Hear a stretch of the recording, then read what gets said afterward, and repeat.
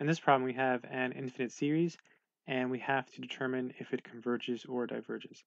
To do this problem, we're going to use something called the integral test. So the very first step in the integral test is to identify your function.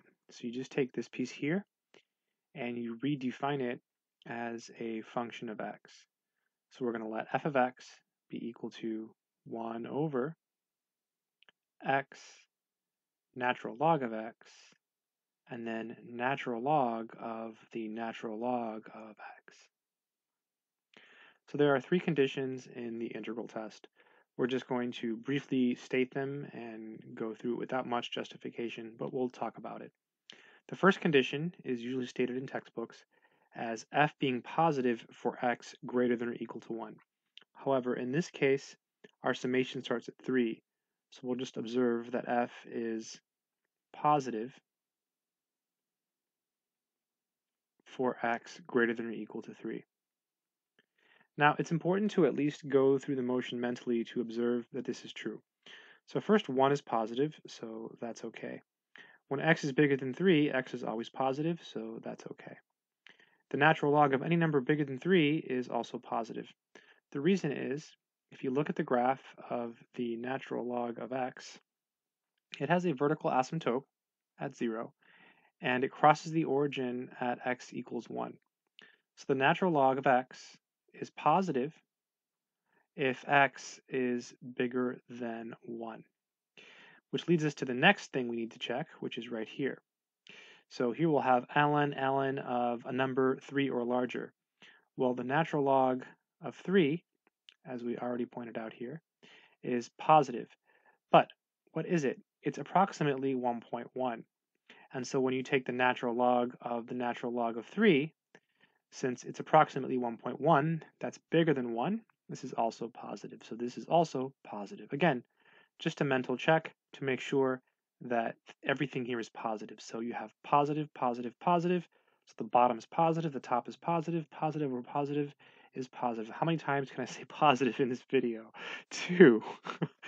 The next step is to note that it is continuous. So f is continuous for x greater than or equal to 3. Nothing here is undefined when x is bigger than or equal to 3. In the denominator, you have a product of continuous functions and a composition, so everything is continuous. Continuous over continuous is continuous. So there's no issues, there's no holes, there's no asymptotes when x is greater than or equal to 3, so everything is nice and pretty. 3, the last one is to note that f is decreasing for x greater than or equal to 3. So the bottom is always getting bigger, monotonically, so that this fraction is just 1 over something that's getting bigger, so it's going to eventually get close to 0 and do so in a very monotonic way. So all three things are satisfied, all three conditions, so the integral test applies. So the integral test applies. Okay, so now we have to use the integral test. So what does the integral test say? Well, it says that this infinite sum, which is given in the problem, will behave exactly as this improper integral. So we're going to go from 3 to infinity. So notice the sum starts at 3, so we start at 3. Of 1 over x, it looks really crazy, ln x, and then we have ln of x dx. So if this integral converges, then our infinite sum will also converge. If this integral diverges, then our infinite sum will also diverge. Okay, so to do this problem, let's do it by first doing the indefinite integral. Let's try that. Let's look at the indefinite one, and at the end we'll go back and plug in the limits. So we have 1 over x ln of ln x. What a crazy problem. And then dx. So how do you integrate this?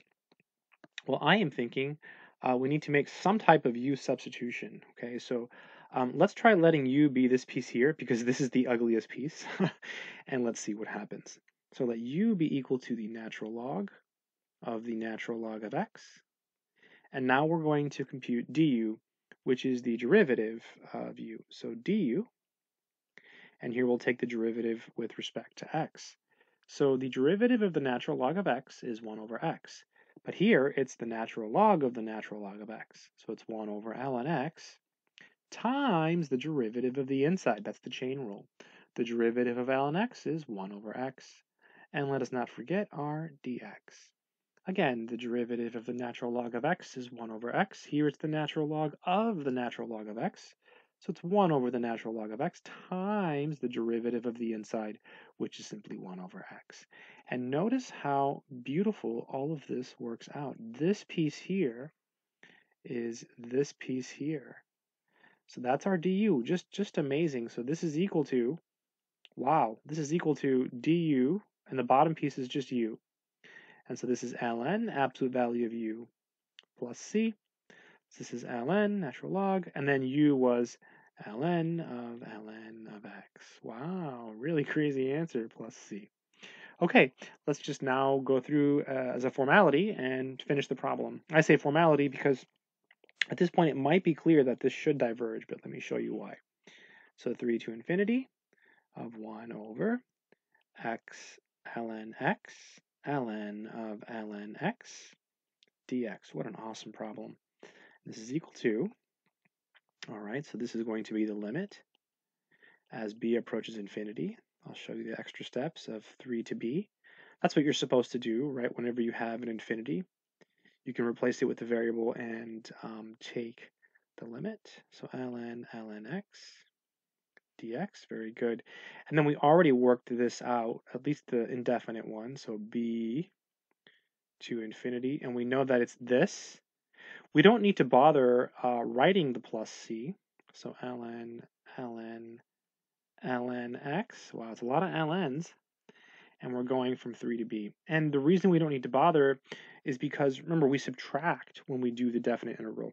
So if we had written the plus c, it would just cancel out. So this is equal to the limit as b approaches infinity. So first you plug in the b for your x. So you get ln, absolute value of ln of b. Really, really nice. And then minus ln, absolute value ln of 3.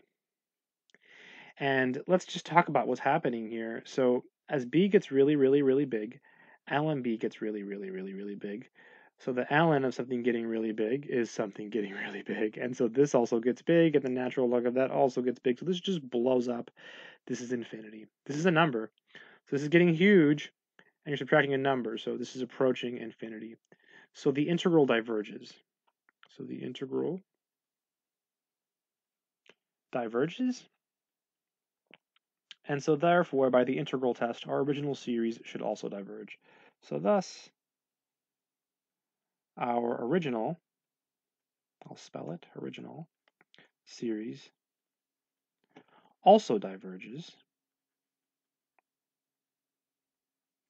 by the integral test. And that would be the answer. So really nice problem, kind of an interesting look at an interesting problem. Yeah, that's it.